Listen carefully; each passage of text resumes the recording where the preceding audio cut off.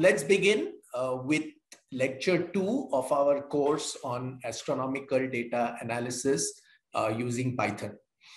As I mentioned in my first lecture, from the second lecture onwards, we are going to actually start looking at Python code, and we are going to share the notebooks that were used to create this code with you. These Jupyter notebooks can be opened by you on your local computer, and you can feel free to edit them, modify them as you see fit. So let's get started. I've actually prepared all of these slides using a Jupyter notebook. These are automatically generated from the notebook itself. And therefore, if we want to change things, play around with things, we'll do that for a few minutes at the end of the class, where I'll demonstrate how a Jupyter notebook works. So let's get started. In this course, we are assuming that you are new to Python. So we will start from really the basics. You may or may not have programming experience in another language. And as I mentioned last time, if you don't have any programming experience at all, I strongly urge you to review the content as we go along, because you may find that I'm going a little bit too fast for your understanding. I may also end up using a few phrases, words of jargon that you are unfamiliar with. So if you just review it once more, listen to it once more, go through the slides once more, and perhaps use Google to search on concepts that you don't understand. And for particularly difficult to understand concepts, please post questions into the Moodle forums so that you can get answers from your fellow participants or from the instructors. Okay, so we start off now with our first program. And this is the first Python program that we are going to write. It's written here, typed out for you. We'll go line by line and make sure we understand everything. So the first line says A is equal to 3. So here we have a variable A, which is assigned a value of 3. And because Python knows that 3 is an integer, the variable A is going to be assigned an integer type. Okay, so it's an integer. The variable B is assigned a value of 5. And of course, that also is an integer. And we now create a new variable C, which is equal to the sum of the two variables A and B. And since A has a value of 3 and B has a value of 5, variable C is going to have a value of 8. Similarly, we define a variable called D, which is the difference in value between, it's basically A minus B, right? And then on the next line, we have two variables, Q and R, which are equal to, again, two expressions on the right-hand side of the equal to sign. This is actually allowed in Python. You can have multiple comma-separated variables on the left assigned progressively to the same number of comma-separated expressions on the right. So, for example, now here in this line implies Q is equal to A over B and R is equal to A percentage B.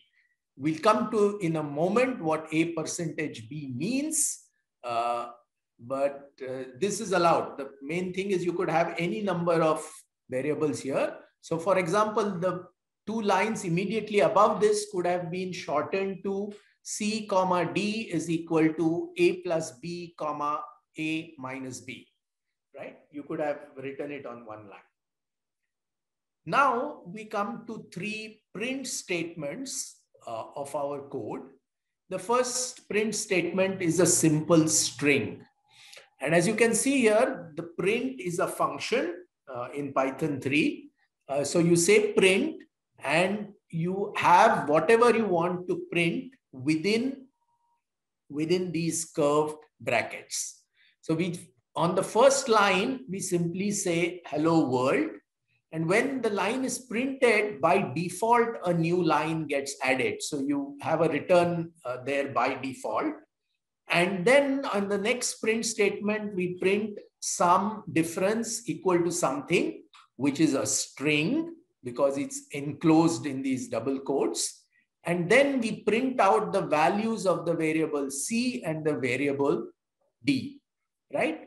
Because C and D don't have double quotes around them, Python knows that these should be interpreted as variable names and their values should be printed. And that is what it will do. And then on the third line, we print the quotient and the remainder, which we have calculated there. So now we know what A percentage B means. It means you divide A by B and return whatever is the remainder of that division, right? So now, since A is 3 and B is 5, A percentage B, the remainder of that is going to be 3 because the quotient is going to be 0 and the remainder is going to be 3. Now let's, so if you print out these values, what is shown here in the lines below is the output of this program, right? So the first 5 lines, which sort of assign values to variables, they don't create any output, but the next 3 lines, because they are print statements, are going to produce output. So the first line is a simple string. It just prints hello world. The next line is the sum and difference of the 2 variables A and B. Sum, of course, is 8 and the difference is -2. And then on the third line, we print the quotient and the remainder, right? So this is a fairly straightforward program, but it already allows us to understand a number of things about the Python language. So first thing you realize is that we did not have to declare variables and data types in advance. So for example, if you're used to programming in any version of Fortran or C or C++, you would know that at the start of your program, you typically define the types. So you would say things like integer A or int A in C, integer A in Fortran. You would define float types, character types, and so on at the beginning of your program. Those kind of languages are statically typed, which means the variable type is fixed at the beginning and cannot be changed within the program. Python is not like that. It is dynamically typed. Variables are created whenever first assigned values, and they don't exist if they're not assigned a value. So Python is what is called a strong but dynamically typed language. The type can change. So if we jump back, A equal to 3 means A is an integer. And if I follow that with a new line which says A is equal to 3.0, then A will automatically become a float. And this will not be considered an error in Python because it's a dynamically typed language. The second thing to notice here is that everything after hash, after the hash symbol here is ignored, is a comment and it's ignored. So feel free to comment. This is very important, especially when you're learning to program. Please write in a comment what you are trying to do. Because sometimes when you're trying to do something and something else is happening, it is the comment that will help other people understand what you're trying to do and why it's not working. A comment can be on its own line or it can follow a line of code. So for example, here, now let's print is a comment on its own line. The full line is just a comment. But if you see this line here, yes, this is allowed is a comment that is part of a line of code. So there's a line of code, there's a hash. Moment there is a hash, the Python interpreter will ignore all the characters that follow it. So you can have comments on the line, or you can have any number of comments on their own lines. The print statement we've encountered, it can be used to print output of any kind. This will be the most commonly used built-in function of Python that we will use. And we will use it frequently because that's going to tell us what the output of your program is. Then we also saw a concept called tuple unpacking assignments. So what that means is you can write a comma b is equal to 5 comma 6. This is just shorthand for a is equal to 5 and b is equal to 6, right? So you just makes it quite clear. Of course, if you have 8 variables, please don't write a comma b comma c comma d etc. and then assign them to 8 values, because that becomes very unreadable and prone to error. You may want to assign the 5th variable a value of 5, but by mistake you miss the counting and you assign it a value of 6 or something else, and then spend a long time debugging the problem. Okay, so we also saw the behavior of the slash operator and the percentage operator with integer types. This behavior changed in Python 3.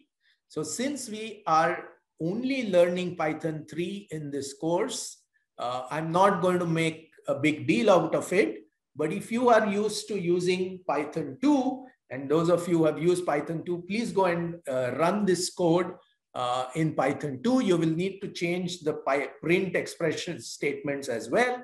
But if you run this code in a Python 2 environment, you'll get different answers for division and this remainder operations. Another thing to notice is there are no termination symbols at the end of Python statements. Those of you who are used to C, C++, Java, etc., will notice this, that in C, for example, you end a statement by putting a semicolon. In Python, there is no such thing. There is no need.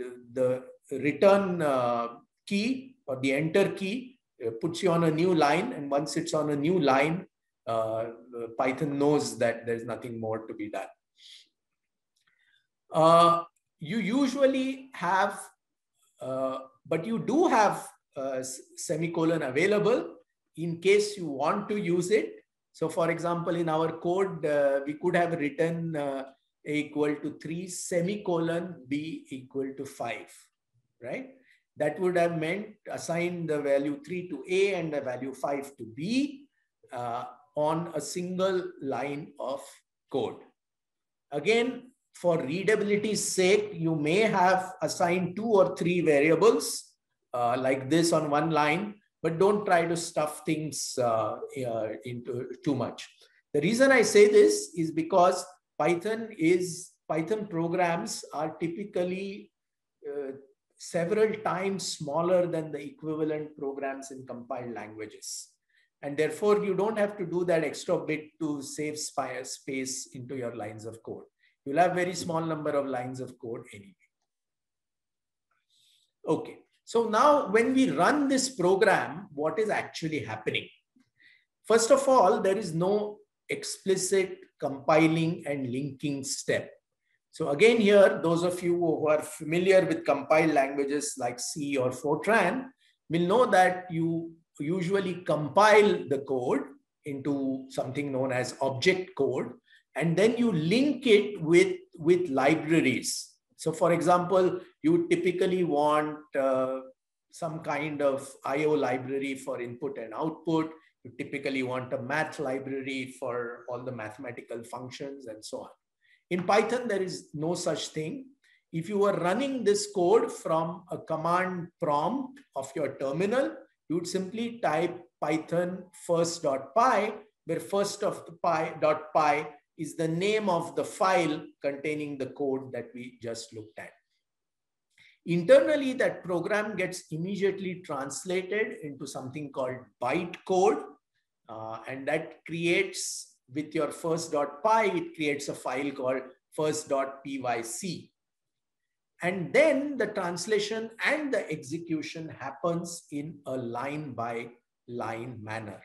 And this is typical of all interpreted languages like Perl or Basic or Python, where everything is sort of read line by line and executed. The disadvantage of this approach is that if there is an error in your program, let's say the error is on the n+1th line, the program will happily run and execute the first n lines. Then on the n+1th line, it will encounter an error and the program will stop. Okay. And now if you want to run the program again, you have to fix that error on the n+1th line and then rerun your code. This is okay if your code is running in a few seconds. But suppose you have a very complex code which runs, let's say, for 3 weeks. And then if you have an error on your last line of code, then you'll have to run it for 3 weeks again to get your outputs.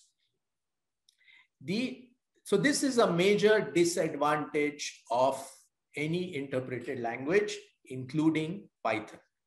In a compiled language, errors, syntactical errors, errors in syntax are caught by the compiler. And even before you start running the program, you are forced to fix the errors, the syntactical errors in your program. This doesn't mean that compilers will catch semantic errors. Like, for example, if you meant to add 2 numbers, but by mistake in your code, you are subtracting them, okay? And that's an error of semantics, an error of meaning. That error will be there in a compiled language as well as an interpreted language. So that way they're the same, but syntactical errors can cause trouble in any interpreted language, including Python. But it allows you to do what is called interactive shell programming. So what that means is, this is particularly useful for data analysis, where you want to do one step at a time. You want to perhaps visualize or plot some figures as you process your data, just to make sure that things are going all right. So that becomes very easy in any interpreted language like Python. And that is why that is one of the reasons why Python is such a popular language for interactive data analysis. One must also remember that interpreted language codes are generally slower than the equivalent codes in compiled languages. We will encounter this problem with Python, and therefore we will also look at how Python mitigates these kind of problems by taking critical parts of the code and rewriting them in a compiled language like C. So now we jump into the first tour of the various data types. So like in other programming languages, there are integers and there are floats. These are the 2 main numerical data types. And we look briefly at the math module, because that's a module that almost everyone ends up using. And then we will look at strings, where we will look at how strings are declared and what is the concept of a sequence, what is the concept of slicing of strings, and what is the concept of mutability. And within the context of the study of strings, I will also introduce the object-oriented programming, or the object concept of object-oriented programming, and the various methods that apply there. Okay. So you can operate on integers directly inside the Python interpreter. So star star is the exponentiation operator. So if I do 8 star star 2, then I'll get a value of 64, which gets printed out. Python is pretty fast with integer calculations. So if I do 23 star star 100, it's 23 raised to 100. It calculates the exact value of that and prints it out. Okay, and then actually does not print out the L. So this is a bug now, because this it used to print out the long integer type, indicating L would be put at the end, indicating that this is a long integer type. But in Python 3, this does not happen, and so I should probably update that. Then we do 5 divided by 2 or 5% 2, and this just prints the quotient and the remainder of this division. You will immediately realize that Python is a very effective scientific calculator.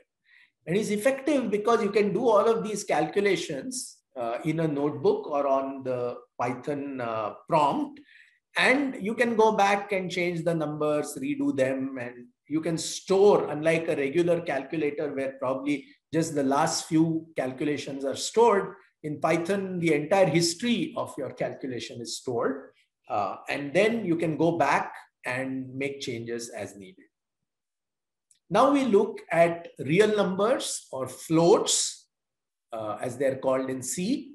So if you do 5.0 star 2, that returns 10.0. If you do 5 star 2.0, that of course is 10.0.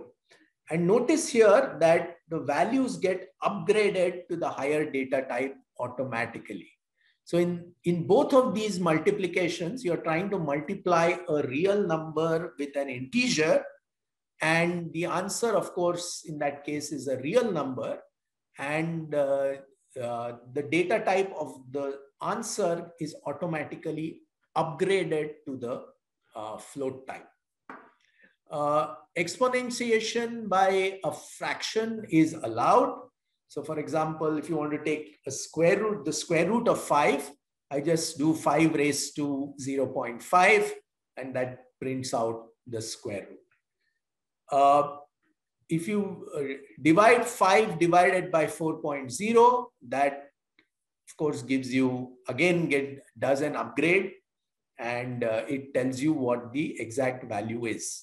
In Python 2 and Python 3, the behavior when you divide an integer by a real number like this is identical. However, it is different if you divide an integer by an integer between Python 2 and Python 3. So then again, we do the remainder operation, and you can even do a remainder of a non-integer denominator. So when you do 5% 4.1, what it should print out for you is exactly 0.9, because you divide 5 by 4.1 and then the remainder is 0.9. But you will notice here that there is a 4 at the end. And that is because when you do a floating point calculation on a computer, it is always an inexact process. Integer additions, subtractions, etc. are exact, but real number operations in Python are not exact. And so you get an answer that is approximately correct. Okay, it's only off by less than 1 part in a billion, but it's off, right? And that is expected. That normally happens. This is not strange behavior. Right. So we've looked at integers and floats. Next, we look at the math module. So in Python, the core Python language is extremely small. It is something that can be taught and learned within a few hours. but almost everything is in the form of modules and packages. Okay. So a module, and in one or two lectures, we are going to see how we can build our own modules. But today we'll look at the math module. A math module is one of the many built-in modules within the Python language. A module can be thought of as a collection of related functions. If you want to use a module in a program, you have to type import space the name of the module. So if you want to use math module, you'll do import space math, like we've done in this snippet of code. To use a function inside a module, simply say module name, in our case math, dot some function and some input value. Okay. So we have a snippet of code here that demonstrates the use of the math module. So we do import math, and then we say x is equal to 45 times math.pi divided by 180. Okay. And what is that doing for us? It's converting the angle 45 degrees, which we have in mind, into radians. So x is the angle 45 degrees in radians, right? Once you do that, if you do math.sine of x, that will print out for you the value of sine 45 degrees, which is 1 over root 2. And as you are familiar, all familiar, it's 0.707 something. Now, if you have, you can have nested functions, one function inside another. So instead of explicitly converting 45 degrees into radians, there is a function available within the math module called radians, which takes a degree value as an input and converts it into radians. So by nesting these functions, we are able to shorten the two lines of code into one. We simply write math.sine, math.radians 45, and these are known as nested functions. So this is a simple use of the math module, but the math module itself is fairly large. There are 42 functions inside the math library. So suppose you want to quickly see which functions are available in a module, you use the dir command. Dir is like a directory. So if I do print dir math, it prints out a list of all the functions that are available in the math module. And as we know, there are the usual stuff. Sine will be there, square root will be there, log will be there, log 10 will be there, log 2 will be there, factorial is there, exponent is there, and so on. There are many, many functions that are available. All the inverse trigonometric functions are also there, right? It's a sine, a cos, and so on. So you can do simple math using the math module. Now, suppose you wanted to know more about a specific function inside the math module. You would do something like help in bracket and the name of the function within the module. Remember, you have to type math.hypot. Okay, you can't just type hypot because you don't, Python doesn't know what my hypot means, but it knows that within the math module, there is a function called hypot on which you can get some help. So here immediately it tells you that it basically returns the Euclidean distance, square root of x square plus y square. Now we move on. So we looked at the numerical data types. Let us look at the string data types in Python. Right. Now we have A, the variable A, assigned to a string called John's computer. And notice that there is a double quote at both ends of the string, right? And there is a single quote inside. Now, Python therefore interprets this as the string delimiters. This is the start of the string, and this double quote is the end of the string.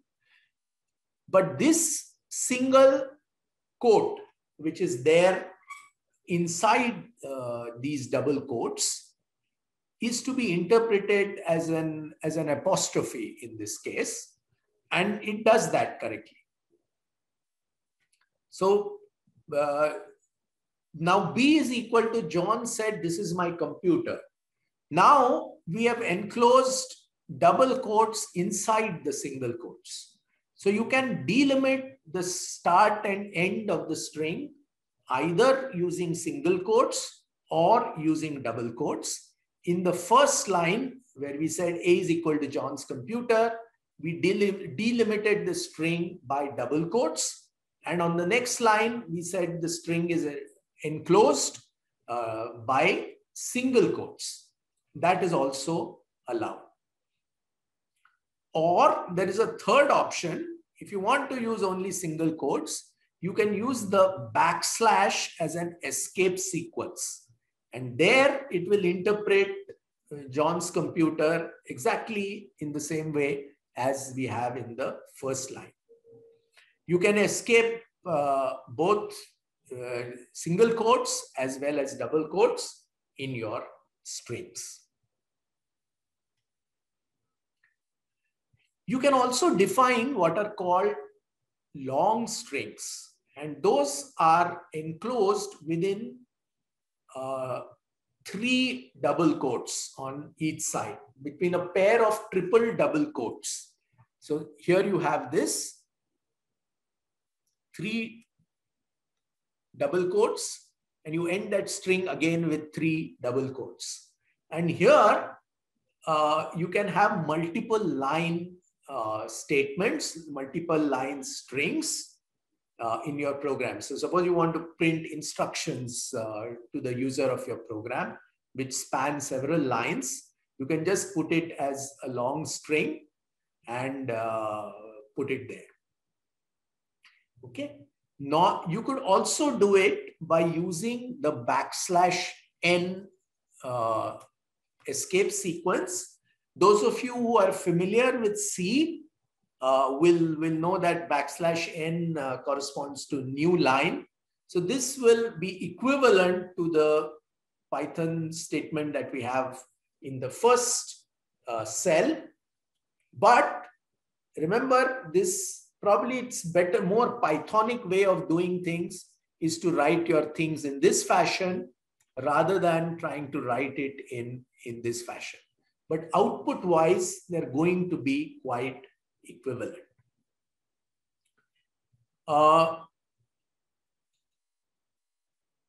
So these kind of strings can be used to dynamically build Python scripts, both Python based and in other languages. It's also useful for documenting functions and modules. When we talk about functions and modules in a future lecture, I will remind you again of these triple quoted strings for multi-line comments and descriptions. Okay, so now what kind of arithmetic can we do on strings? So in Python, you can define one string S1 to be hello and another string S2 to be hello world. And you can print, you can define a variable called string sum, which is the sum of S1 and S2. In other programming languages, this will probably return an error. But in Python, the plus sign here corresponds to what is called the concatenation operator. So it basically just sticks the two strings together and prints them out. Hello world. Remember, there is no space between hello and world because in the string itself, there is no space. So when the two strings are concatenated, they are just stuck together to each other without a gap. There is also a concept of a string product. So you can do S1 multiplied by 3. And what it then does is it interprets that as you want the string to be multiplied, meaning it has to occur 3 times, the string S1. So it's going to print, if you print the string product, it's going to print it as hello, hello, hello. You can also do operations like multiplication and summation at one go. Okay, so you do the string repetition followed by a string concatenation. So you have hello, hello, hello 3 times and word. Again, notice here that you don't have a gap between hello and world. If you actually wanted a gap between hello, you would need to introduce a space, probably here, just after the O, or you could introduce a space here before the W of world.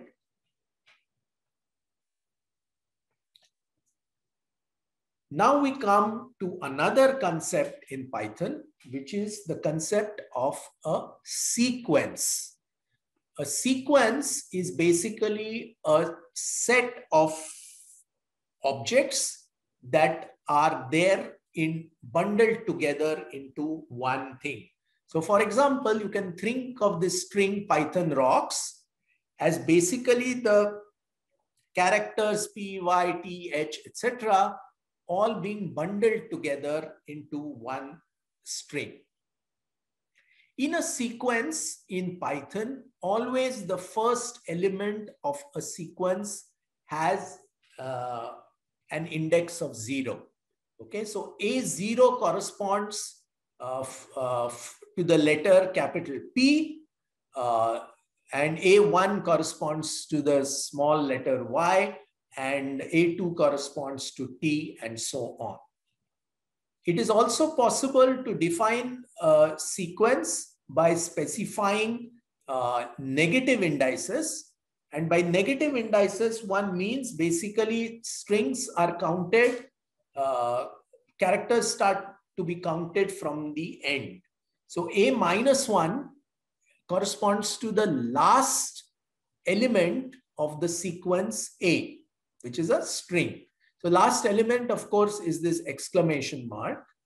And A-2 corresponds to the second last element of the string, which is S. And A-3 corresponds to the letter K, because that's the third last element of the string. So you basically count backwards, that's all. Then there is a function that is associated with strings and other objects, which is called len.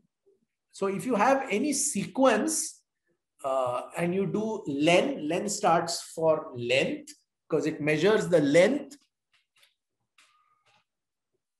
of both a sequence as well as unordered collections, which we will encounter later. But if you do len A, it returns or prints out 13. And it does that because there are 13 characters in that phrase Python rocks, including the exclamation mark at the end, as well as the space between Python and rocks. So there are 13 characters there. That's why length of A, which is a sequence, is 13. Any sequence can be sliced. Please pay particular attention to this slide, because when we start working with arrays, numerical arrays, we will use exactly this sort of ideas. So A2:6 means that elements with indices 2, 3, 4, and 5, but not 6 are included, right? So let's go back to our phrase, which is Python rocks. So here, A0 is P, A1 is Y, and A2 is T, right? And that is why it prints THON. Remember that if you are given 2:6, that means element number 2 is included, but the last element number 6 is not included. So only 2, 3, 4, 5 are included. If you subtract this number 2 from 6, that will give you the number 4, and that will correspond to the number of elements that you will have in your slice. A slice is a substring or a part of a string, and there are various ways of obtaining slices of any sequence. So what is 8:-2? What that means is you start with the eighth element. It's not the 8th element. Remember, it's the 9th element because you start counting from 0. So you start from the 9th element and go up to the second last element, but not including it. And there you get the letters OCK from that Python rocks phrase. You can also define a slice like this, A:5. What that means is by default, if the start of the sequence is not defined, it's assumed to be the first element. And 5 is, of course, the end element.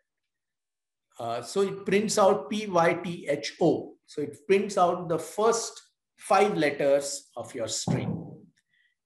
If you reverse this now, if you do 5 colon and blank or nothing there, that corresponds to the fact that you want to start with element A5, but you want to go to the end, because by default, whatever, if you don't specify what the end of your slice is, it assumes you want to go up to the end of the entire string. Okay, so len A is assumed, and here 0 is assumed, and it prints the remaining part of your string. This may seem a little bit overwhelming and complicated, but it's not. Once you get the hang of it, you will find that it is extremely straightforward and easy. Nevertheless, I urge you to review these concepts of sequences and how sequences can be sliced, because in data analysis, this sort of thing will occur again and again. Let's do some crazier slicing. So A1:6:2 means start with element A1, end with the element just before A6, which means A5, and skip. :2 means is like a step size. So take every alternate element. By default, :1 is assumed. Okay.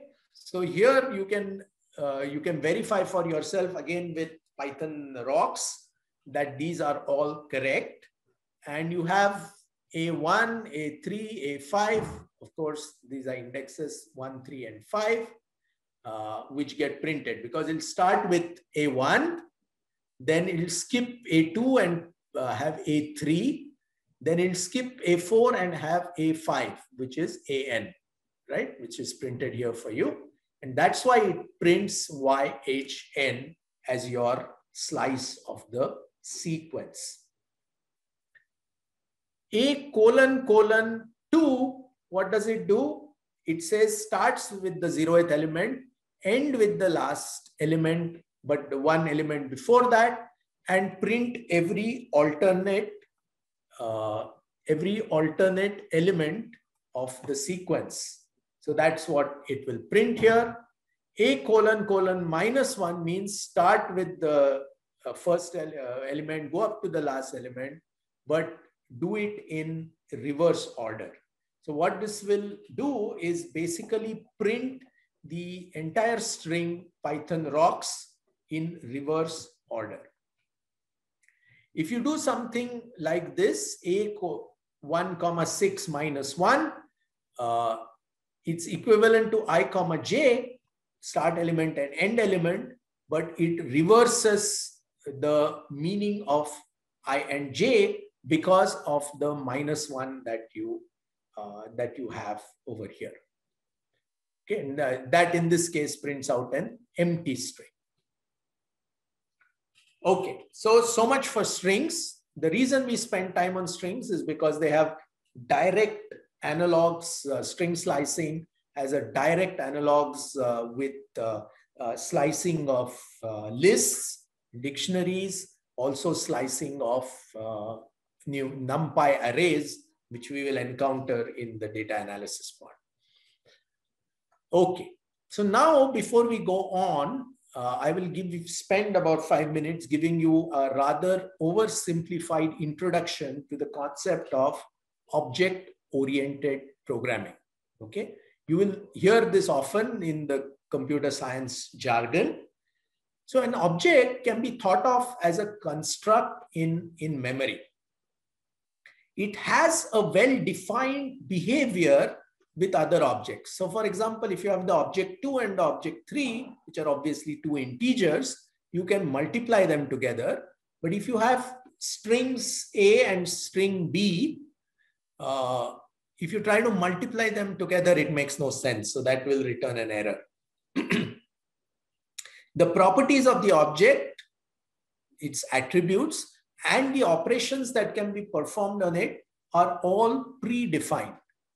When you create an object, it comes with its set of properties and the kind of things that you can do with the operations that you can do with it. A method is a function bound to an object that can perform specific operations that the object supports. Okay. So for example, let me give you a very simplified version of this. So for example, if you think of an apple as an object, it has certain attributes, it has certain properties like its size, its color, its taste, and so on. But it also has certain operations that you can make with it. Okay, so you can take an apple and make apple juice with it, or you can make apple pie with it, and so on. So the method here, for the case of the object apple, the method could be make juice. So apple.makeJuice would be a method, and in apple.make apple pie would be another method. Not all methods are supported for every object. So for example, if you, instead of an apple, you have a banana, right? You cannot make banana pie out. You can't make apple pie out of it. It makes no sense. Apple pie has to be made from apple. So for a banana may have attributes like color and size and so on, but it wouldn't have an attribute make apple pie with it. So every object has its own properties and its own methods. Properties are like adjectives which describe the object, and methods are like verbs or adverbs that describe what operations that object can perform. So for example, if you have two objects, they're both integers, you can add them, subtract them, and so on. But there may be certain operations that you can't perform on them. So now let us see some, since we have already been introduced to strings, let us see some string methods in action. So I have defined a string in double quotes. I am a string, I am an object, I am immutable. I put it in double quotes. It's a string. And then we have a method for a string which is called title. And what that does is it basically takes every word of the string and capitalizes the first letter. So if I do a.title, that prints out the capitalized first letter capitalized version of the same string. Now I have a method called split. A.split splits the string A, and in brackets I've specified comma. So it will basically split it into three parts, where the comma becomes the delimiter for the three substrings. In this case, it will break it up into three parts because notice that there are two commas in the string. There's one here and there is one here. And therefore, it's going to split it up into 3 separate entities. I am a string, I am an object, I am immutable. Each one of them is single quoted to indicate that it's actually a string. And you notice that it's enclosed by these square brackets. And that's because the output of a dot split operation is what is called as a list. We will encounter lists in the next lecture. Then there is a method called a dot strip. What it does, it removes all the trailing and leading white spaces. So you can see that there is some empty space here and there is some empty space at the end, but the strip operation removes the trailing and leading white spaces. Another thing to remember is that strings are immutable. Immutable means their value of elements of the string cannot be changed. Okay. So you can print the A, you can do a dot title like we did. If you print A, it doesn't change. So what did we do? We first printed the value of A, which is what we had set it. Then we said you convert it, you do a dot title. So convert it into this first letter capital. But then if I print A again, A itself has not changed, right? But what it does, this particular line of code, what it does is that it returns, it gives back to you another string which you can store in another variable like B. So B is, if you do B is equal to a dot title and then you print B, you will get the capitalized version of the string A, right? So the string A itself cannot be changed. Now, if I try to do something like this, A3 is equal to X. So what I wanted to do is, this is the 0th character. Actually, there are spaces here. 0, 1, 2, 3. If I wanted to change the letter I to X, and I try to do it like this, A square bracket 3 is equal to X, it fails. It gives me an error, right? And it tells me what is object. String object does not support item assignment, but perhaps more usefully, what that means is immutability implies that you can't do in-place modifications to a string. If you wanted to get help on all the methods that are available for a given string, just like we did print dir math and got help on the math module, if I do print dir A and now my program knows that A is a string, it will give you all the methods that are available on the string. So like, for example, is alnum, is it an alphanumeric string? Is alpha means, is it an alphabetical string? Is it a consisting only of digits? Is digit? And so on. So there are many, many functions here that you can use to operate on the string. If you want to actually get help on any function that applies to an object, so from here we figured out, let's say that find is a method that is applicable for strings. So if I do help a.find, it gives me a short description of what this thing does. So basically it returns the lowest index in the string S where the substring sub is found. Okay. And it gives you the thing and it returns -1 on failure. So suppose you're looking for a string, a substring within a larger string, and if it doesn't exist, it returns -1. Okay. So at this point, I am going to jump out of my presentation and show you in about 5 minutes how a Python notebook works and how it is to be used. Okay, so here I've already started my Python notebook. Okay, but I'm just going to show you the command, highlight the command which I used.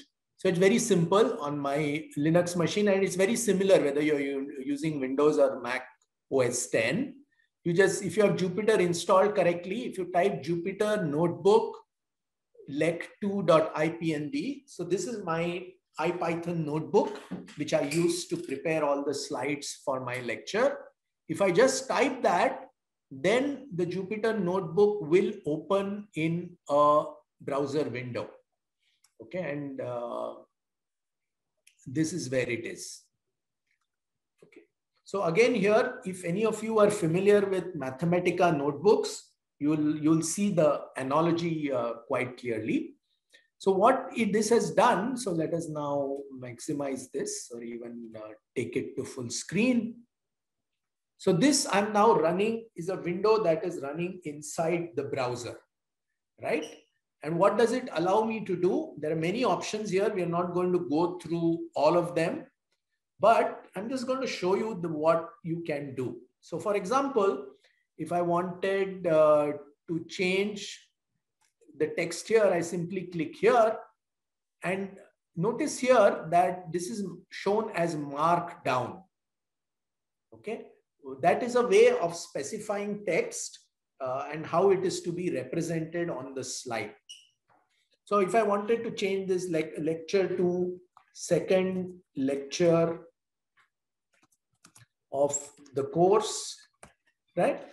And if I do control and enter, then it will show me approximately what it will look like on the slide. Right? Now, these are of course marked down. This is just information that we have in the slide. If I click on this particular cell, then see here that things have changed from markdown to code. So this tells you that this particular cell is actually code, which is to be executed. So for example, if I do control enter here, it will print out the values. So now if I change this A to 2, let's say, right? And I do a control enter, watch out how the numbers here change. So the numbers, these numbers have changed. These numbers have all changed because I've changed the code here. So when I said I urge you to go and look at the code and modify it, this is the sort of change that I want you to make.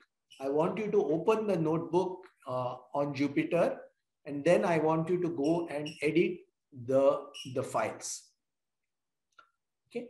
Now again, all of these cells, we've seen all of these slides on dynamic typing and etc. etc. If you make any changes at the end, you should save and checkpoint. By default, it tries to save automatically every few minutes. But if you want to save the code, you simply click on this save icon over here, and you can edit, cut, and so on. Notice here that Python 3 is being used. So by default, Jupyter Notebook reads in the notebook, realizes that this is a Python 3 notebook, and uses the Python 3 kernel for processing it. Not trusted is something that is used for authenticating whether a notebook is genuine and so on. But since we are not doing any authentication, this will always be not trusted. Kernels menu is here. The cell menu is probably what you want to do. So if you want to run all the code in my program, I would simply say run all. And what will happen is everything will run. Okay. There are parts of this thing which I have not covered in the talk today due to paucity of time. but everything that we are going to discuss, that we discussed in this class, is all there in the form of the notebook, which will be made available to you almost immediately through the Moodle platform. I urge you to take the time to go through the notebook, try to get it running, and please post on the Moodle platform if you have any difficulties. If we don't hear from you, I assume that you'll be able to open the notebook and you've been able to run it and you've been able to modify it. Okay. Please don't be scared to make changes. At the most, you will get an error and that's it. But you can change anything you want. I mean, if you want this 23 raised to 100, if I do 23 raised to 200 and do a control enter, it instantly prints out the answer for me. So all of this is available to you. You can make whatever changes you want into the code. You want to change this 45 to 60 degrees, no problem. It'll change it here, but it doesn't change here. If you want to change this here as well, again, no problem. It'll print out the value. So I think I will stop here. And like the first lecture, we can take a few minutes to answer questions, and then we will break. Thank you. Sir, in the example, we have A equal to Python rocks, which is a string. And so I understand A is of string type. So, yes. Yeah. Now, when we say A of 0, A of 1, yes. A of 2, like that, then it's a string array.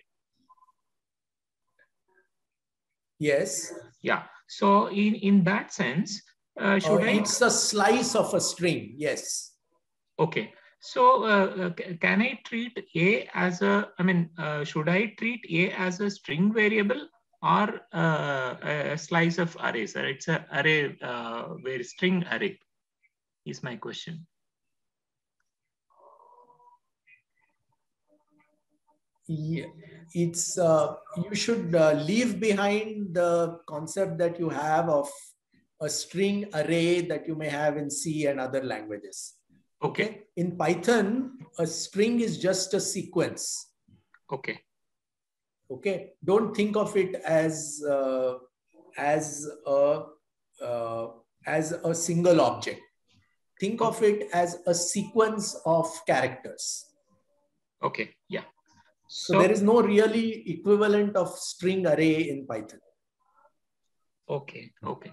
So suppose if I want to see here, I think if you finish speaking, please mute yourself immediately.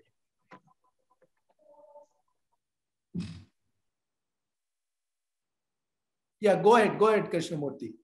Yeah, sir. So when I'm creating an array of string, like as you said, the string, any variable, Python will assume what we are going to type against it.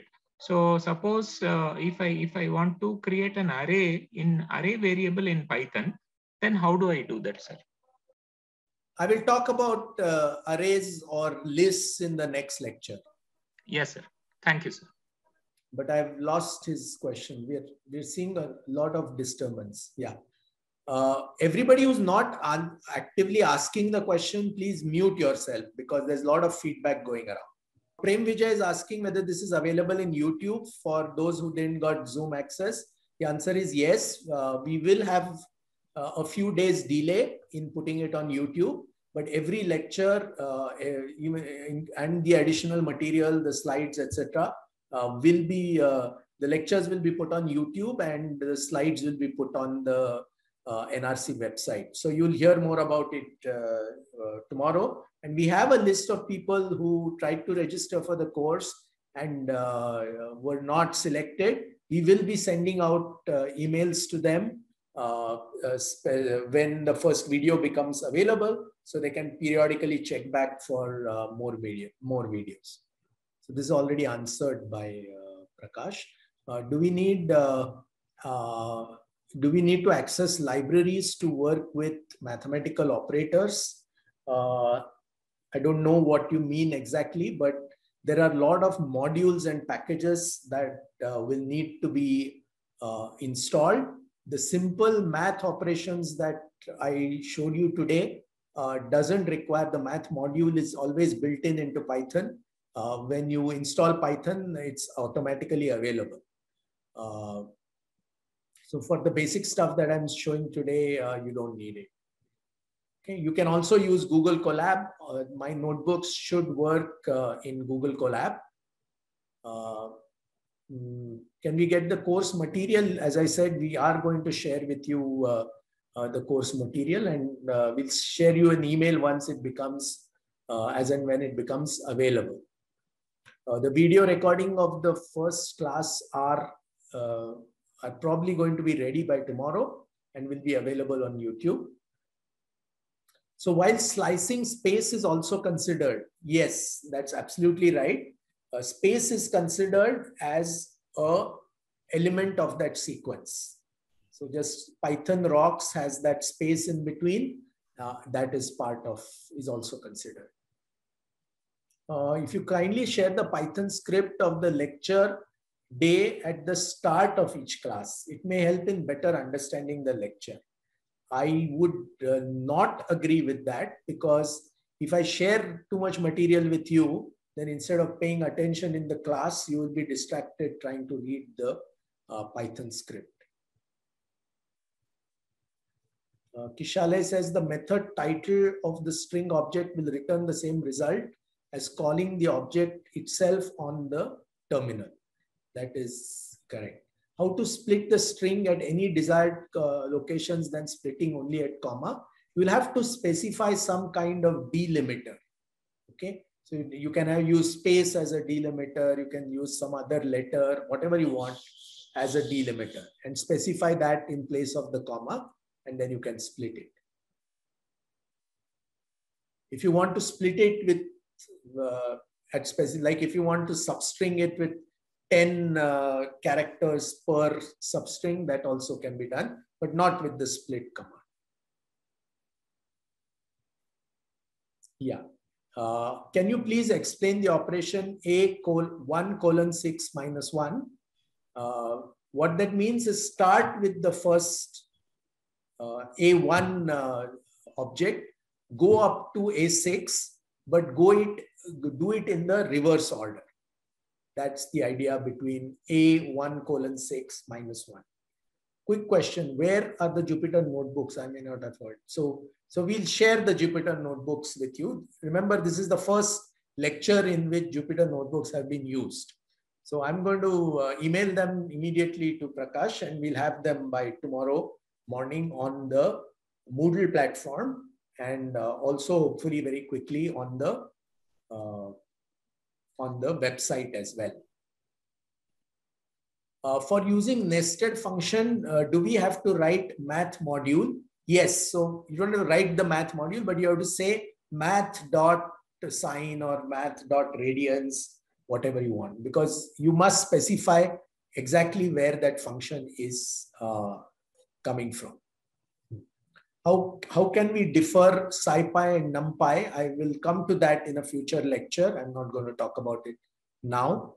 So Manish had this interesting question about what's the difference between an object and a module. See, a module is like a function, and within a module, you can have multiple objects in a module. So for example, in a math module, you may have a sine function or a cos function, and that may operate on different objects. Okay, in the dir, this is an interesting question from Gajanan Harale. In the dir, there are some functions like underscore something underscore. These are what are called hidden functions or internal functions. While writing your code, you are not supposed to use these functions. So I strongly urge you, at least until you become really proficient, you just forget about all functions listed there that have underscores, that start with a underscore. Is all of Python 0 indexed? Answer is yes. So it's like C, and unlike Fortran, it is 0 indexed.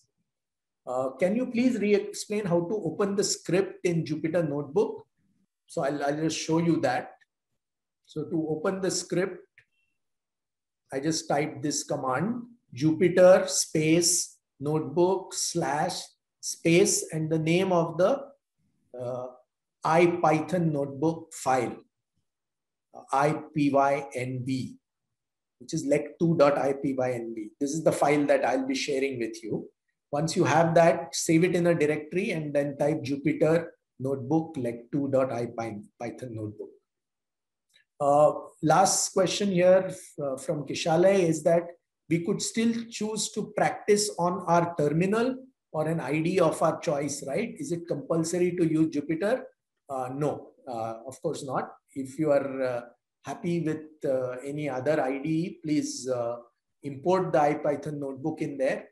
What I can also do is that I can share, in addition to the file in the IPython notebook format, I'll also share it as directly as a .py format. So you can then import it trivially into any IDE.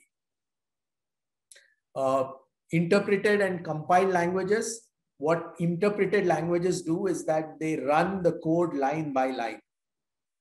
Compiled language takes the entire program, runs it through a compiler, and creates, does the compilation process and the linking process, and creates an executable, which is where the source code doesn't exist as source code anymore. It can just be executed. So that's what a compiled language does. So that's the main difference. We don't have to care too much about it because Python is essentially fundamentally an interpreted language. And so long as you remember that, and remember that there's no need for compilation, you just take your source code and run it. That's all.